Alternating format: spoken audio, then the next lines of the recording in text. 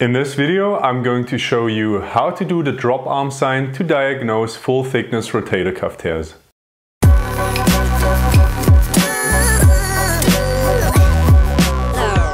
Hi and welcome back to Physiotutors.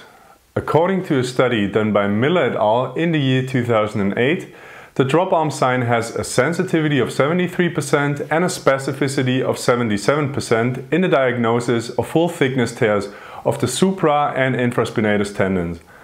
The post-test probability of a full thickness tear is therefore only moderately altered, which is why we assign this test a moderate clinical value.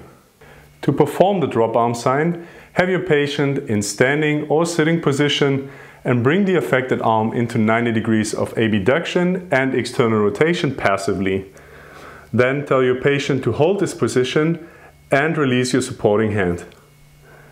This test is positive for full thickness tears of the supra and infraspinatus if your patient is unable to slowly control the downward movement.